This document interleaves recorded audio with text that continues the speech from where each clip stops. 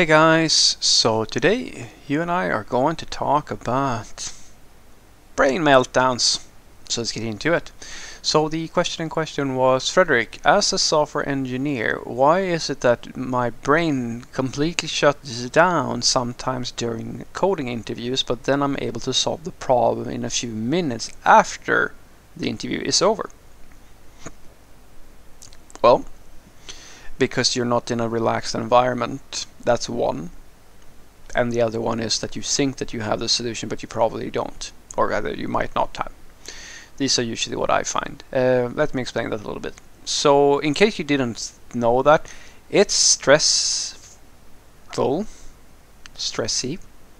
to be in a coding interview.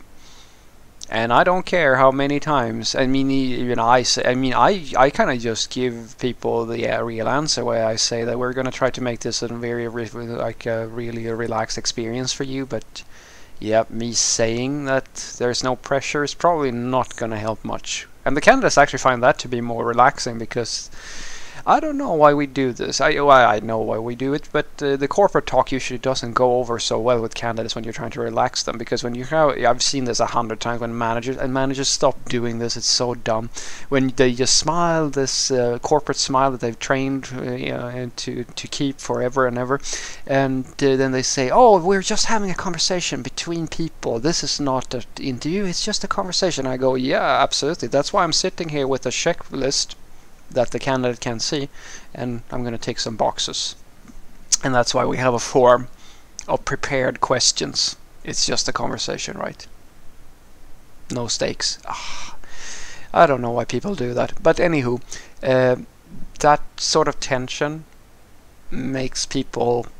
Some people are able to process things in a stressful situation like that.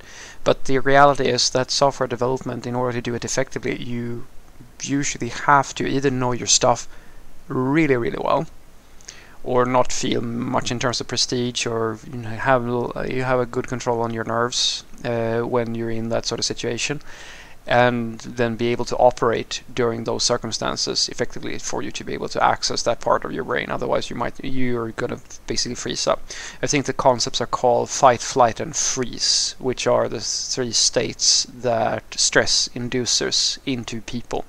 And as you can probably imagine, the military tries to train people to do fight or flight. It's the same thing I used to do when I was a martial arts teacher, because the worst possible state of mind to be in a stressful situation is freeze, and that's when you get hit by the car that is coming your way, and that's basically really what it comes down to. Your brain shuts down because you're stressed and you're focusing too much. And that's my only tip to you to solve this, guys. My tip to you is to try to work on yourself and realize that there is very little you can do to impress people by trying to be impressive. Does that make sense to you? If you can change your perspective from that I'm going to try to impress these people, that I'm a really good software developer, and instead look at the interviewing process as you being part of a beauty contest. Guys, in case you didn't know that, beauty contests are fucking unfair. There's nothing fair about them. It's the same thing with, do you have talent, etc., etc. You have a bunch of random strangers who are so-called judges, who are alleged experts, who have their own value systems. And some of them might even be, they might be all kinds of different people. Some of them like blondes, some like brunettes, etc. They have all these dispositions. It's just a basic, it's like a cooking contest, for God's sake. Who the fuck has ever won a cooking contest and felt that, or rather, how can you win a cooking contest in an objective manner? It cannot be done.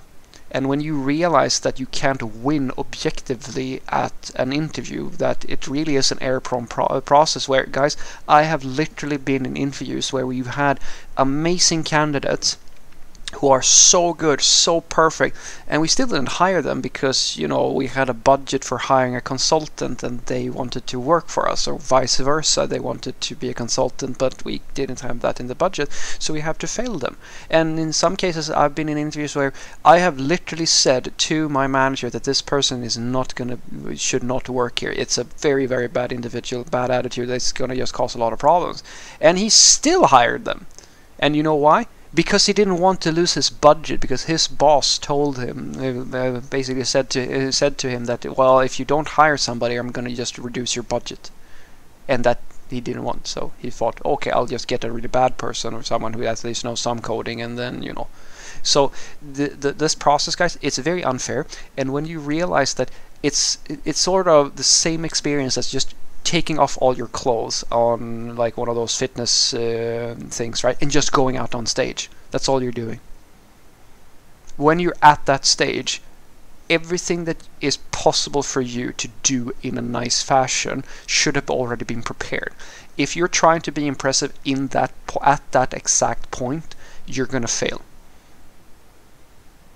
I promise you. So, you know, just get it over with. Just walk out on stage and stand there and try to look at it as exactly that, because at least I find that to be a very relaxing thing for my brain, because I know that if I try to focus too much on being impressive or trying to do things well and so forth, it just never goes well, because being relaxed actually usually eases the tension for yourself, so that you're at least more capable of dealing with all the stress of the coding interview. You're never going to be completely stress-free, but it's going to help a lot. And so I try to tell people that this process is error-prone and it is bad, and you don't really have to worry so much if you don't get the job, because at the end of the day, the only thing that really indicates whether or not you're a good or bad software developer is if you get rejected all the time. If everybody is always, you know, for whatever reason, then you need to work on yourself. But having an interview where it's just really bad or something like that, it really isn't down to just you. It is down to a multitude of different issues that is leading to this. So the fact that you're freezing up, it's not weird, guys. And I promise you, it's exposure again. Just as with a soldier who needs to learn how to be prepared for combat, or, you know, someone who's gonna, I mean, imagine if you want to see someone tense up, go and check my old YouTube videos from way back when I started doing this stuff. I basically couldn't talk in an efficient manner on camera, because it took a while to get used to the idea that there's a bunch of people, well, it was 2 if I remember at the time, who are going to look at this thing and judge me for it. And you're facing the same thing, so it's really down to your emotional state. If you can get comfortable with the idea that there's no fair way of doing this well, so you might as well just do as well as you can and emotionally be okay with whatever happens, because you know that if this doesn't go so well, okay, yeah, sure, I'll try to see if I can do this better next time. It's riding a bike, it's practicing anything. You fail, you fail, you fail, and you keep on trying, and you just need to get it right once, and there you go. You have your job. So what I want you to take away from this is that your brain usually shuts down and you remember things afterwards because you're stressed. And stress is bad. Stress is bad for you. Fight or flight, guys, and that's at the very least, if you're in a combat situation, what you should be doing. In an interview stage, you should probably not flee the room or fight your interviewer. It's better to just accept that this is, as I said, is basically a beauty pageant or something like that, where all the things that you could have done to prepare for this should have already been done, and now you just have to go through this thing like a storm, or like going out on stage and just doing your presentation or something like that. It's just something you need to get through, right? The one thing I warn you about, though, is that if some people think that they know the answer afterwards, and that's something that I find to be a very interesting phenomenon as well. Usually this also happens when you're planning stuff, because when you think about software development and coding and so forth, usually a lot of people, they think that the problem is very simple because they just are thinking about it conceptually, but when they get down to it, they're actually trying to do it.